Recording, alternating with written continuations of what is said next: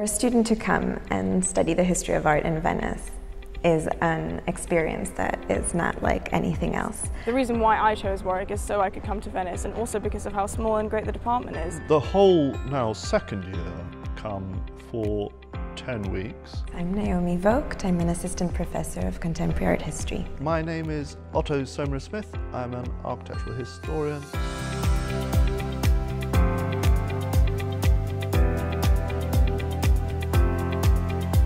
I'm working on a book based on my PhD thesis. I studied the ways in which artists from the 1990s on have been interested in inventing their own rituals, and I tried to understand what that meant, how that was possible. I work on the everyday built environment of post-war Britain. I'm interested in not just architects and planners, but all of the decision makers and users who go into making the built environment. I cannot say how exciting it has been to experience this with the students. They focus on the Renaissance and on the contemporary period through lectures, as they would during a normal term at university, but also through site visits and seminars that take place in real space in front of the work. I think it's important for us history of art students to be in such an immersive experience of art. So we've got the modern, with the Biennale obviously being such an important part of modern art, and then you also get the Venice Rise and Myth, where you study from 1100s to 1600s, where you just look at your Titians, your Tintorettos, your buildings, and I think it's very important to have that kind of immersive experience. So when you're separated in groups, you go around with Otto, Naomi or Louise, and you feed back on we all bounce off each other's ideas. It's not strict in any way. You're constantly moving, you're constantly stimulated by the environment.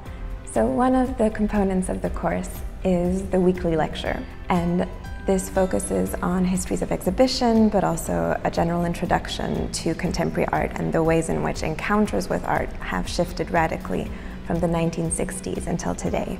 Another component of the module is the seminars, which always take place in situ.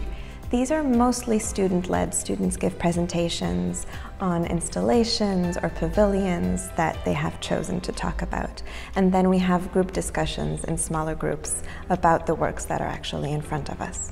One of the best things about being in Venice with Warwick is that we get our own Biennale card, and we're able to visit, experience the exhibitions and all the curation over and over again, so we can get an understanding of what we're about to present.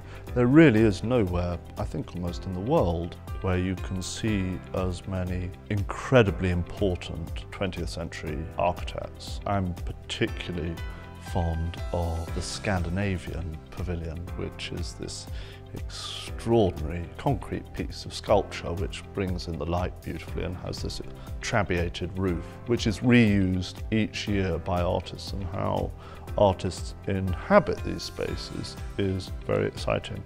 And the Japanese pavilion really is an example of how my eyes have been opened by going round with the students together, and we talk about it, and it's just extremely exciting.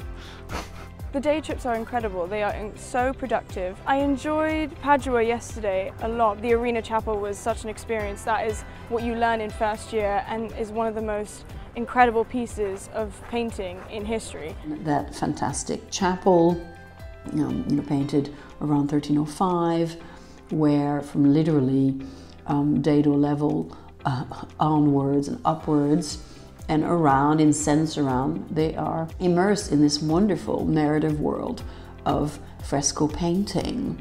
Our accommodation, we have been helped by Chiara in Venice to help us out with finding our flats, which you do in England, but here we've got everything provided. You don't have to worry about anything. So I'm living in a flat. It's a lovely flat in San Marco, right by Rialto Bridge, so it's very central.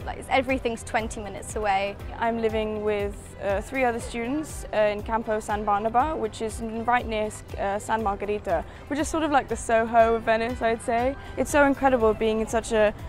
It's the perfect place for a history of art student. I think any type of interest that the students have, there's something for them. However, coming to Venice means that we have fresco paintings, we have sculptures that form part as well of architectonic structures. We have mosaics, we have bronze sculptures still on site, and which is something that only students can appreciate and really learn and live with if they're here for an entire term. If you are studying history of art, there is no reason why you shouldn't come to Venice. You have a close connection with your tutors, everyone in the department is so lovely and so welcoming, and we all sort of, you know, when you're living with your course mates, you all get each other up in the morning, you all go to the lecture. We were walking through Cannaregio, yes. and I was like, oh, I love this, come on, more of this please.